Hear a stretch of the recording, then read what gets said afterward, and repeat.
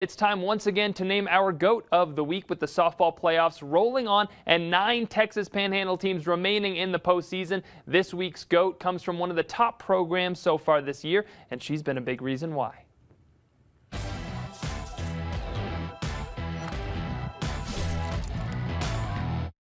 The Bushland Lady Falcons are looking to go on a deep playoff run this year. It's clear that the team feels confident they can win any game with senior ace Brylee Adams in the circle. She doesn't let her success get to her head. She's a very humble player. She comes in every single day and she works hard. She doesn't let anything get to her head, and she just comes in with the same mindset every single day that she's got to pitch her butt off to be able to succeed. She's going to UT Tyler and she's got big things to live up to there, and she's definitely going to fill those shoes. Adams has been dominant both in the circle and in the batter's box this season.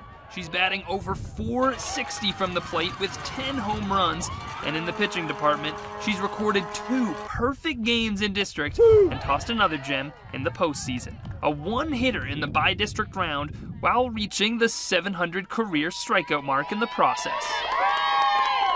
It's a lot of hard work and a lot of encouragement from my teammates. A great defense behind me, honestly. They always are behind me, always encouraging me, always playing great defense, so it really helps to have a good defense back there. I don't know if she even knew that she hit 700 until we went into the circle and was like, hey, that's your 700th, which she ended up with 701 that inning. Adams has her sights set on a bigger milestone, advancing alongside her Lady Falcons teammates as far in the high school softball playoffs as possible. We're hoping to get past Coahoma, which they beat us out, but we all believe we can do it, so we're ready.